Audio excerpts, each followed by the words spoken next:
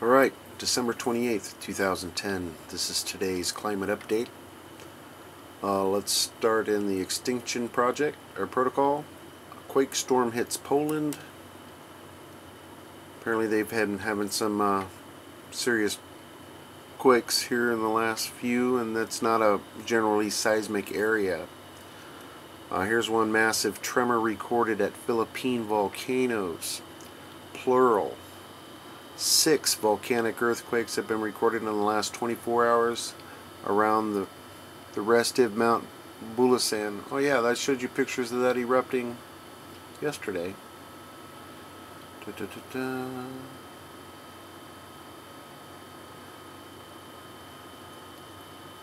No, that was in Indonesia. So the Philippines are warming up. There's the blizzard across the northeast that everybody's heard about.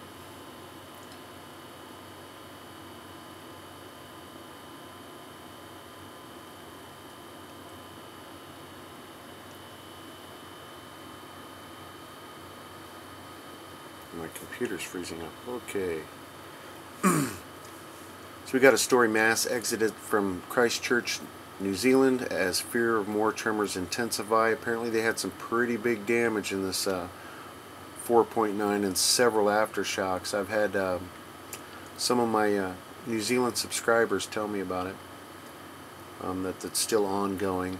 That's a pretty good report right there.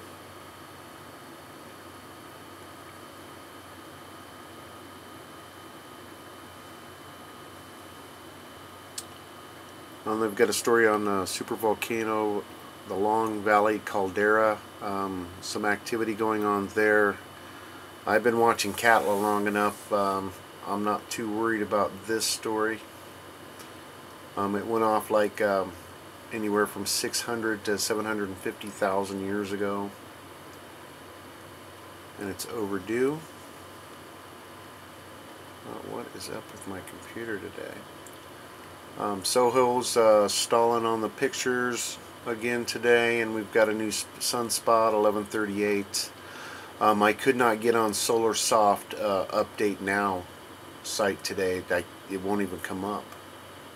And then here's the sinkhole story about the sinkhole in Florida yesterday that I forgot to tell you about, and I put links on. And it's about how a couple gets a new pond. And that's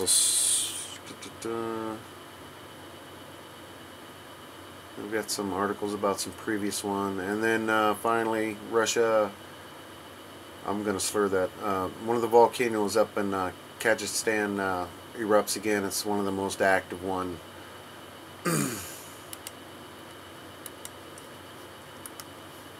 And then the RSOE has got, of course, the snowstorm in the United States. Where was that other one? Cold wave in Sweden. They're recording the coldest winter in 110 years. So here comes Sweden in with the super cold records. Sri Lanka is reporting flash floods. Apparently they'd had some heavy rains, and the rice fields overflowed and caused some major flooding, and they're still dealing with rain and whatnot. And what else? That's about it for RSOE. And again, MrHurricaneTracker put out a video today on some flooding going on in Hawaii, and another front coming in on the west coast of the United States. I'm going to go ahead and link that today, and try to enjoy it while you can.